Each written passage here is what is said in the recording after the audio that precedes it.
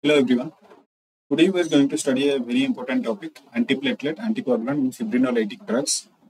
I have divided this chapter into three lectures. First, in this lecture, we'll be discussing about the antiplatelet drugs. Before going into the drugs and the pharmacology section, first of all, we should discuss about the difference between arterial and venous thrombosis. The basic difference between arterial and venous thrombosis is arterial thrombus is platelet rich. This is platelet rich. That's why it is white in color. On the other hand, venous thrombus, these are rich in fibrin and red blood cells. Definitely, arterial thrombus also has fibrin, but in lesser amount. Similarly, venous thrombus also has platelet, but in lesser amounts. Okay, and venous thrombosis, because of the RBCs, it is red in color. So arterial thrombus are described as white in nature, and venous thrombus as red in nature. Because arterial thrombus is platelet rich and venous thrombus is fibrin and red blood cell rich. Now this arterial thrombus, because it is platelet rich, in case of arterial thrombosis, we prefer giving antiplatelet drugs. Rather than anticoagulation. Okay. So antiplatelet drugs are preferred in cases of arterial thrombosis, like in cases of MI, like in cases of stroke, cerebral vascular accidents. But in cases of venous thrombosis, we prefer giving anticoagulants like deep vein thrombosis and pulmonary embolism. Here, antiplatelet drugs doesn't have much role. Okay, so this is the basic stuff. Now we'll see what are the antithrombotic agents. Antithrombotic agents are antiplatelet drugs, anticoagulants, and fibrinolytic agents. So we'll start with the antiplatelet drugs. Again, before going into the drugs, what is the role of platelet and coagulation system in thrombogenesis? So whenever there is vascular injury, so thrombus formation happens whenever there is a vascular injury. Whenever there is vascular injury, there will be exposure of subendothelial collagen. There is exposure of subendothelial collagen. Now this subendothelial collagen will bind to this von Willebrand factor. They will bind to von Willebrand factor. And this von Willebrand factor will bring platelet and make a connection between the subendothelial collagen and platelet. This is the collagen and this is the platelet. And this von Willebrand factor will make a connection between these two. Now in the collagen, the receptors are alpha 2, beta 1 and GPV1. In platelet, the receptors are GP1B alpha and GP2B PA. Okay. Among this, in case of collagen, the alpha 2 beta 1, and in case of platelet, the GP1B alpha, these two are very important. And they help in binding to the collagen, subendothelial collagen, with the help of von Willebrand factor. Okay. Now, once this platelet is bound to the collagen, now there will be recruitment of more and more platelet here, and there will be activation of these platelets. These platelets will get activated.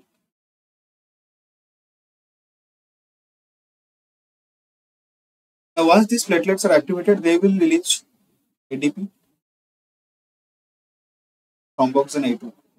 ATP is already prepared and stored inside the granules, and thromboxane A2 is immediately synthesized and released into the circulation. Okay. Now again, this ATP and thromboxane A2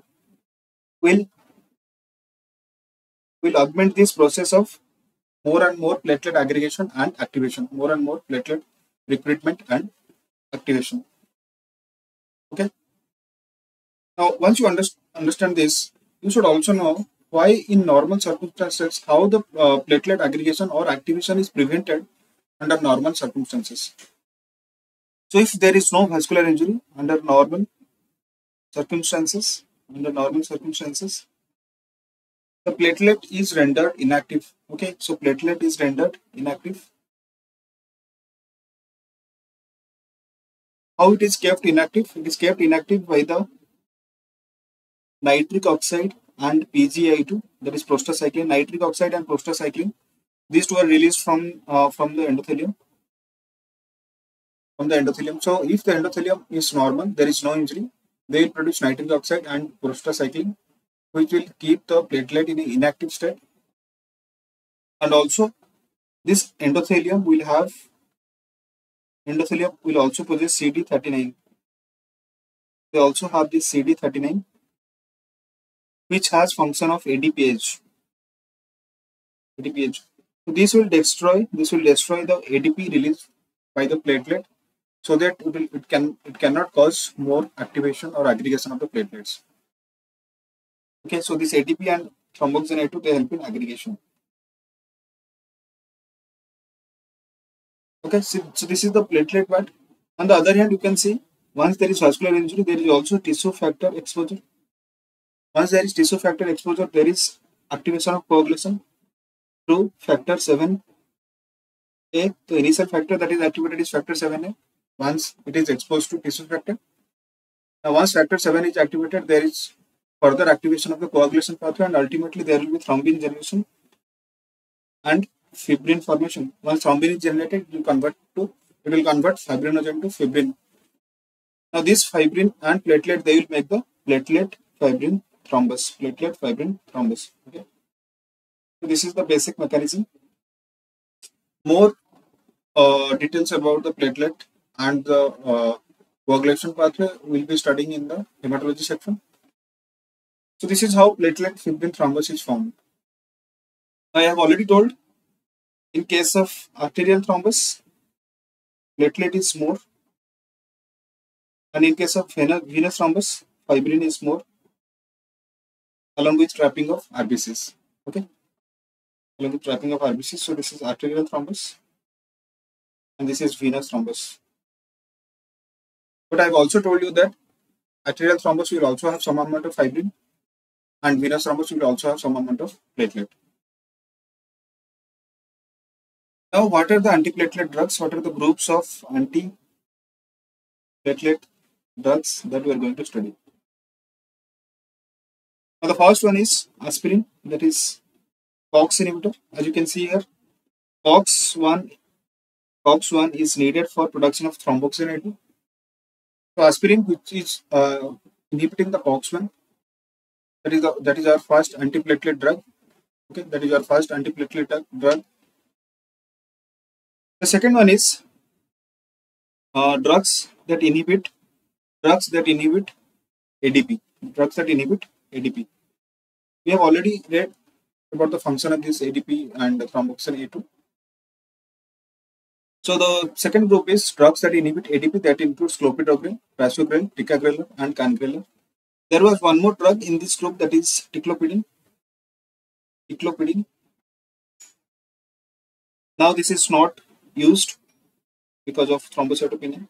Severe thrombocytopenia that it can produce, it is not used now. That's why it is not given in this table. Then the third group is inhibitor of GP2B3A. Now this GP2B3A is required for platelet aggregation. I have written here platelet aggregation, which is stimulated by ADP and thromboxane A2. You need GP2B3A. GP2B3A, I have also mentioned here that this also plays a role in platelet adhesion, but it has a much bigger role in platelet aggregation. So GP2B3A inhibitors are our third group of antiplatelet drugs. Remember, this GP2B3A activation and formation of platelet aggregation is the last step in the process of platelet activation or platelet plug formation. So that's why the drugs that inhibit this GP2B3A, these are the strongest antiplatelet agents. So these are the strongest antiplatelet agents. Now the fourth group is thrombin receptor antagonist. Okay, thrombin receptor antagonist, that is known as Vorapaxar. That is known as Vorapaxar. The receptor is PAR and Vorapaxar is PAR antagonist. Okay, so these are the four groups of antiplatelet drugs. We will read them one by one.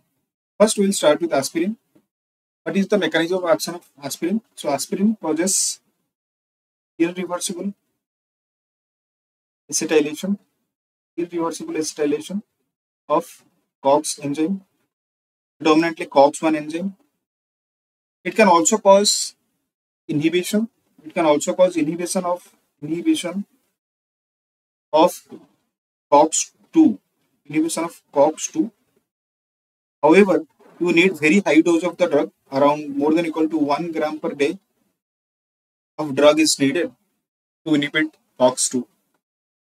The drug that the dose that is used for antiplatelet action of aspirin is very low. It is around 75 to 325 milligram per day. In many of the cases, when we use dual antiplatelet or triple antiplatelet agent, the dose of aspirin is kept less than 100 milligram per day.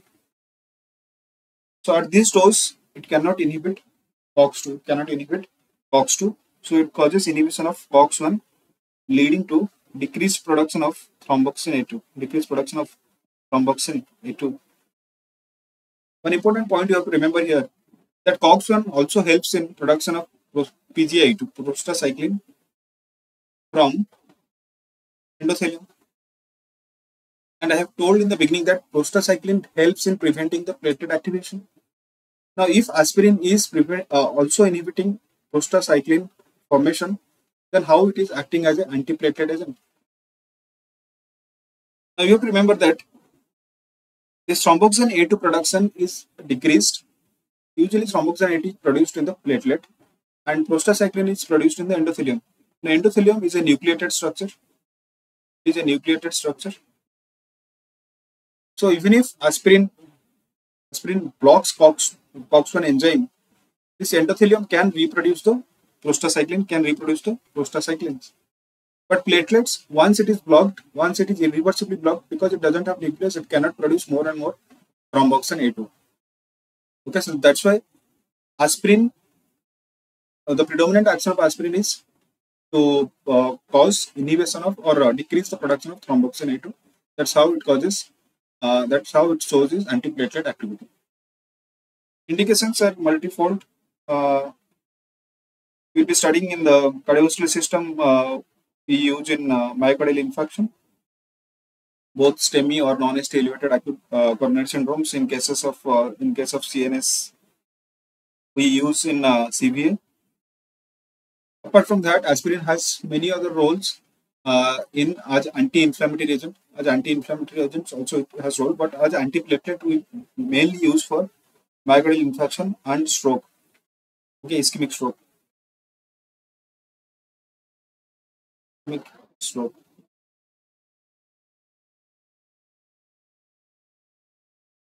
Side effects, the most common side effects are GI related.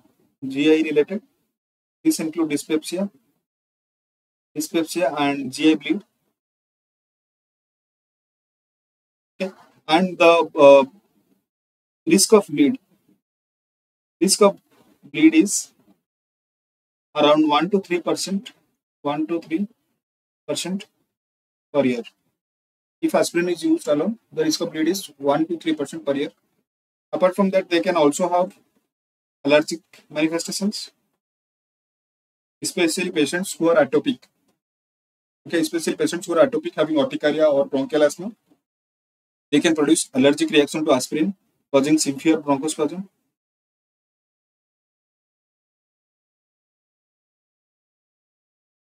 Apart from that, it can also cause liver, hepatic and renal dysfunction. Now, the last thing is, what is aspirin resistance? Aspirin resistance is actually we can describe it as two types. One is clinical, another one is biochemical. Clinical and another one is biochemical. Clinical aspirin resistance is if the patient is already on aspirin and still develops a atherosclerotic or thrombotic episode, arterial ischemic episode, that is known as clinical resistance. But for us, biochemical resistance is much more important. This is defined as failure of the drug to produce inhibitory effect on cells of platelet function. For example, thromboxane A2 synthesis or arachidonic acid induced platelet aggregation. So this you can see in the labs, you can do this test and we can see whether aspirin is functioning or not. Okay, that's all about the aspirin. Now we'll come to the next group of drugs. These are ADP receptor antagonists. Now these ADP receptor antagonists are divided into two groups. One is irreversible groups, another one is a reversible group. And we have also studied that aspirin is also irreversible inhibitor. Now, what is the significance of irreversible inhibitors? Irreversible inhibitors means once the platelet is inhibited, the effect will stay till new platelet are formed. So all of you must be knowing the lifetime of platelets are around 5 to 7 days. It is around 5 to 7 days. So once these drugs are used, and after using these drugs, once you have stopped these drugs, the effect will stay for 5 to 7 more days. So you cannot do any kind of surgery during those 5 to 7 days because there is a high risk of bleeding because new platelets have not formed. So that's why if you want to do surgery in these patients who are on irreversible antiplatelet agents, you have to stop the drug and wait for at least 5 to 7 days. Now coming to this ADP receptor antagonists, irreversible ADP receptor antagonists, these are thionopyridines, and this includes the drugs named as clopidogrel and prasugrel. I have already told you that one more drug was included in this group, that is ticlopidine, which is not used now because of severe thrombocytopenia associated with this drug. Mechanism of action is written here, that is ADP receptor antagonist, and the receptor is P2Y12 receptor. But remember, these two drugs, they are prodrugs,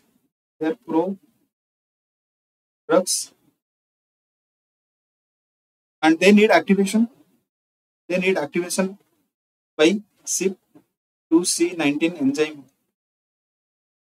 They need activation by CYP2C19 enzyme to become the active drug.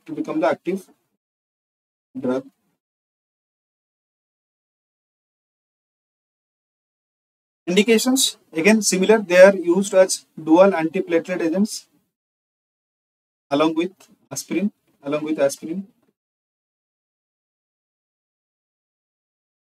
And post PCI, they are used at least for 4 weeks in cases of bare metal stents and at least for 1 year in cases of drug-eluting stents. Risk of bleeding with combination. So if we are using aspirin plus clopidogrel plus aspirin, the risk of bleed is around 2% per year. Only aspirin, I told it is around 1 to 3% per year, and along with clopidogrel it is around 2% per year. This is marginally increased from the aspirin alone dose. The prasugrel, how it is different from clopidogrel? Now this prasugrel is more potent. And if it is more potent, definitely it can cause more bleeding, especially intracranial bleeds. That's why it is avoided. in any patient more than 75 years of age, and any patient with history of cerebrovascular accident. So avoid in this group. Also, it is used with caution. It is used with caution in patients who are less than 60 kg and who have renal function, renal failure.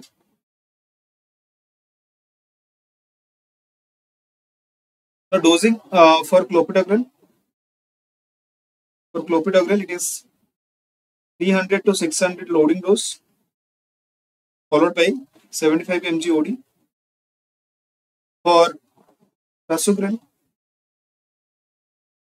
it is 60 mg loading followed by 10 mg per day maintenance dose.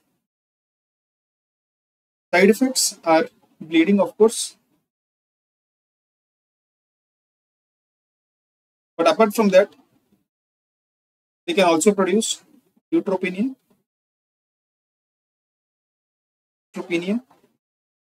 thrombocytopenia, and TTP, that is thromboangiopathic purpura. Okay.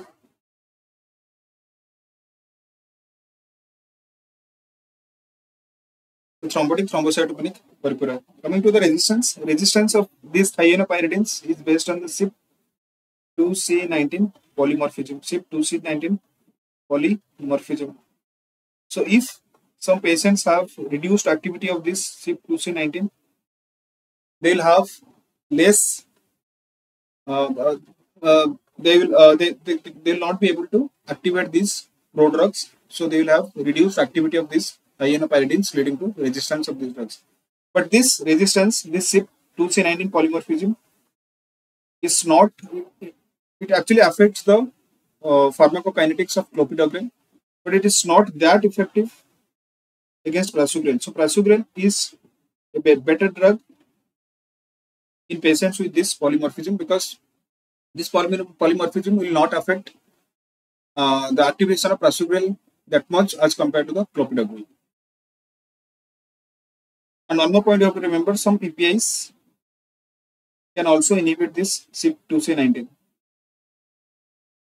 But however, the common PPI that we use, pantoprazole, it has very less effect on this. So pantoprazole can be used if you want to use PPI along with these drugs. Pantoprazole can be used. Now coming to the reversible ADP receptor antagonist.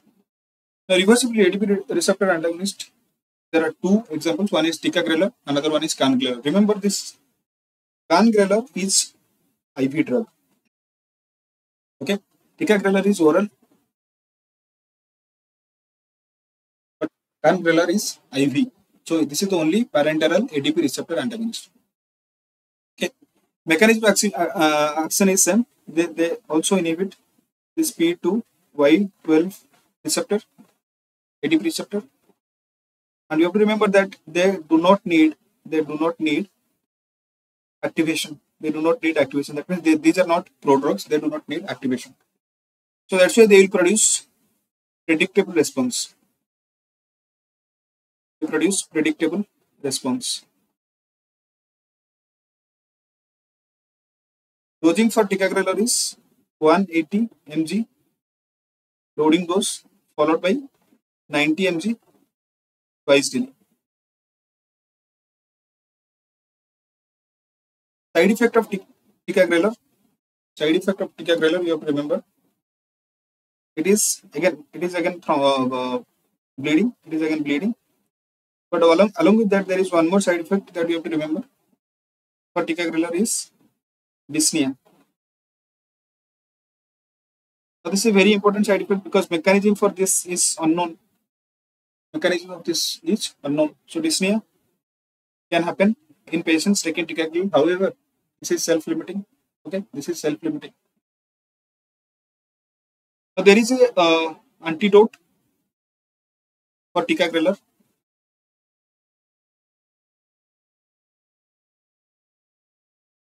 Antidote for ticagrelor.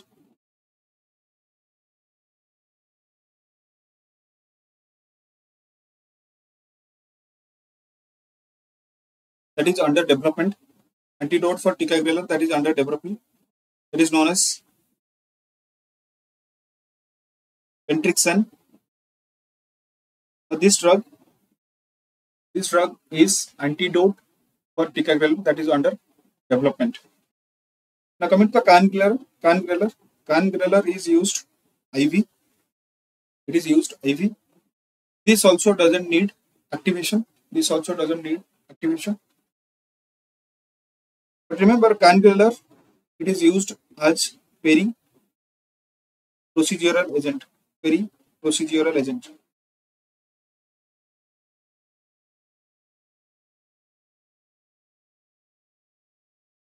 It's around the time of PCI, if you have not used other ADP receptor antagonist, this can be used as IV infusion. So the dosing includes 30 microgram per kg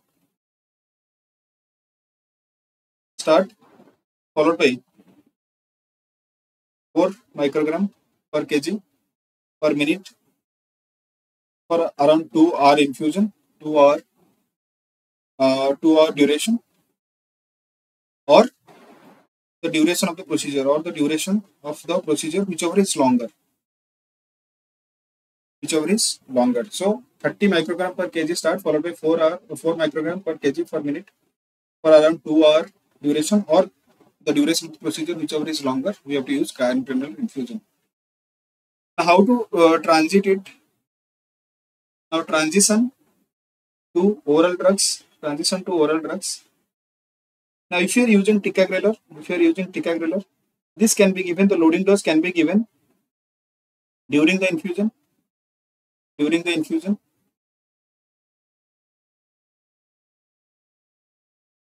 But if you're planning to use clopidogrel or prasugrel, the loading dose should be given after infusion.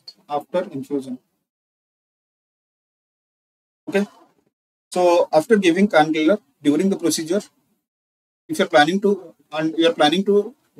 start oral therapy, and if you're planning to give ticagrelor, you can give the loading dose during the infusion, and after that you can give the maintenance dose once the infusion is over. But in case of clopidogrel and prasugrel, you have to give the loading dose only after the infusion. One more point I want to tell: the bleeding that is happening during ticagrelor use, here platelet transfusion is not useful. Platelet transfusion is not at all useful. I'll just check the name of this drug. I'm not very sure whether the name is correct or not. I'll just check it.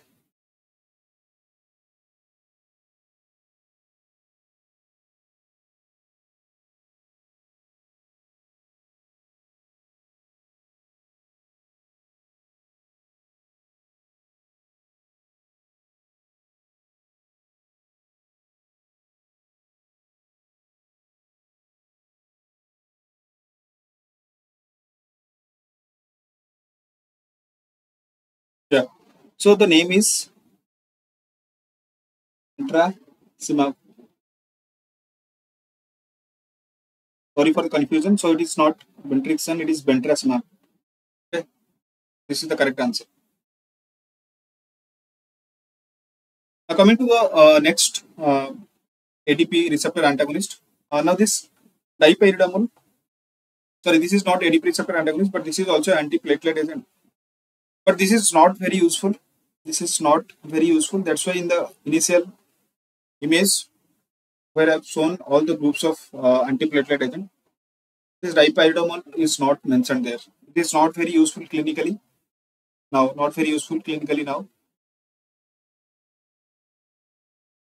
But some points you have to remember because it is mentioned in the Harrison. Now, what is the mechanism of action? But before that, what is Agrinox? Agrinox is a combination of aspirin. This combination of aspirin plus dipyridamole.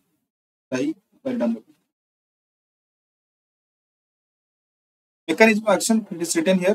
There are two mechanisms. One is it inhibits the phosphodiesterase. Other mechanisms inhibit adenosine uptake.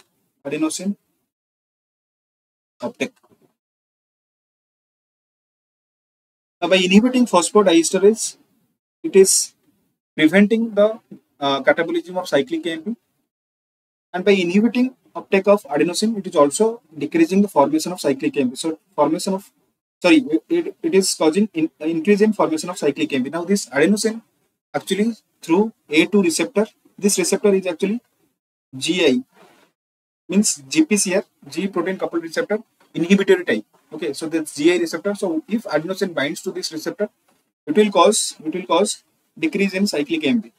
Decrease in cyclic AMP by inhibiting the adenylate cyclase enzyme.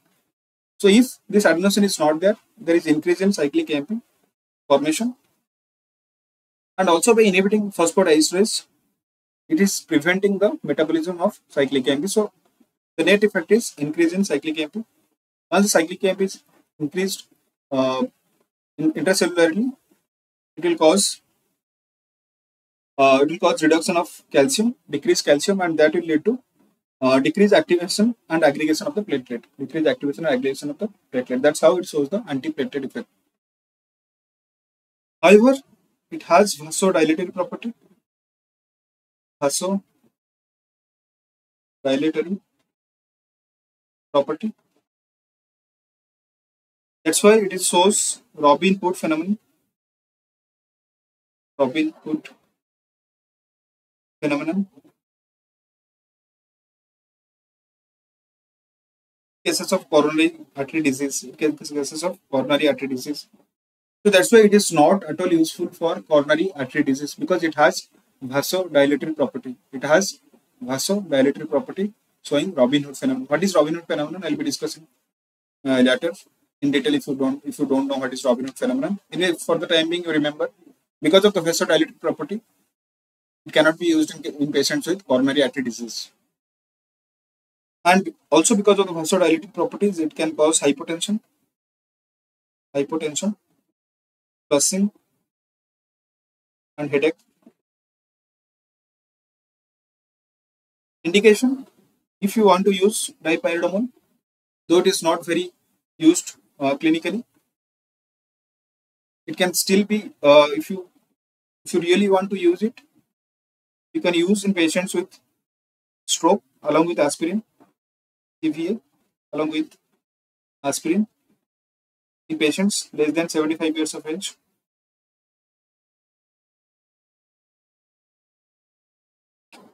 Okay.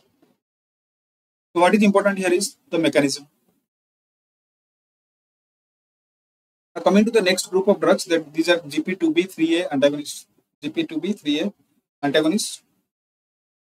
Mechanism of action is, I have already told, they inhibit the GP2B3A.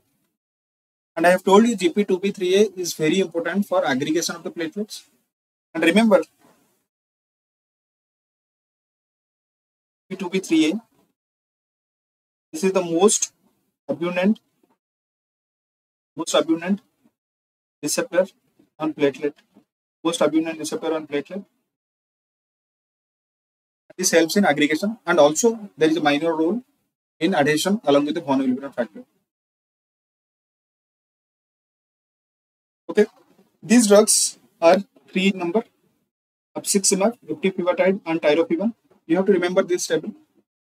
This table clearly tells us about the different properties of these 3 drugs. Now, abciximab is actually a Fab fragment. This is a Fab fragment of humanized mouse monoclonal antibody. Eptifibatide is cyclical AGD containing heptapeptide. Tirofiban is non-peptide RGD mimetic. KGD and RGDs, these are nothing but the peptide groups. These are peptide groups. Details are not required. Just remember, KGD containing heptapeptide is eptifibatide, and RGD mimetic is tirofiban, which is a non-peptide. Regarding the specificity for this GP2B3A, abciximab is not specific But eptifibatide and tirofiban, they are specific for GP2B3A. Plasma half-life is very short. Plasma half-life is short for abciximab in minutes. That's why given as infusion. Almost all of them are given as infusion. Eptifibatide has longer half-life, around 2.5 hours. Tirofiban also has a longer half-life, that is around 2 hours. But platelet-bound half-life of abciximab is much more. This is much more. That is in days, and it can be found on the surface of the platelet up to 2 weeks. So platelet-bound half-life of abciximab is much more, but plasma half-life is less. Okay, but for eptifibatide and tirofiban, it is less. That is in seconds. Renal clearance, it is not there for abciximab, but renal clearance is there for eptifibatide and tirofiban. So eptifibatide and tirofiban, they are specific for GP2B3A. They have longer TF, they have reduced platelet-bound TF, and they are cleared through kidney. These are the points you have to remember. Okay, why it is important? Because if the patient has renal dysfunction, it is better to avoid eptifibatide and tirofiban, and it's better to use abciximab. Indication, again, these are used very procedurally. Procedural. Of course, the procedure is PCI, percutaneous coronary intervention. The dosing, I'll be just telling the dosing of abciximab. Abciximab, the dose is 0.25 mg per kg. Start, followed by 0.125 microgram per kg per minute to maximum 10 microgram per kg. 10 microgram per kg should be given for up to 12 hours. Okay, so the dose is, starting dose is 0.25 mg per kg. Start, followed by 0.125 microgram per kg per minute up to maximum 10 microgram per kg, given up to 12 hours. Side effect is, of course, bleeding. It's a common side effect of all antiplatelet agents, bleeding, but along with that, thrombocytopenia is important. Thrombocytopenia is an important side effect. Okay. The risk of thrombocytopenia with abciximab the risk is around 5%. With other two drugs, the risk is around 1%. Of course, you can understand, because the platelet-bound half-life of abciximab is more, it has more propensity to cause thrombocytopenia. Now, coming to the last group of drug, that is the thrombin receptor antagonist. This is PAR1 antagonist. This is the mechanism of action. The dosing is 2.08 mg OD. It is indicated for patients with no history of CVA and weight more than 60 kg. So it is used in patients with CAD, coronary artery disease, but without any history of CVA, and the weight has to be more than 60 kg. So I have told that prasugrel also should not be used in patients with CVA. So prasugrel is also avoided in patients with CVA because of high risk of intracranial bleed. Similarly, vorapaxar also avoided in patients with CVA because of high risk of bleeding. Side effect here also, the side effect is, the most common side effect is bleeding. Side effect is bleeding. Anyway, this is not very important for the exams. The mechanism of action is important. Apart from that, it's not that important. So that's all regarding the antiplatelet drugs. Please find the PPT link in the description, and in the next session we'll be discussing about the anticoagulants and then the fibrinolytic agents. Thank you, everyone.